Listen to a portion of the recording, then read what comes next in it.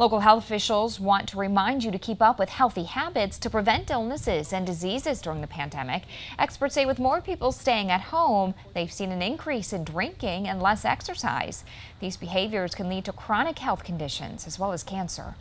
We're realizing it's a marathon, not a sprint, and so we need to think about cancer prevention always.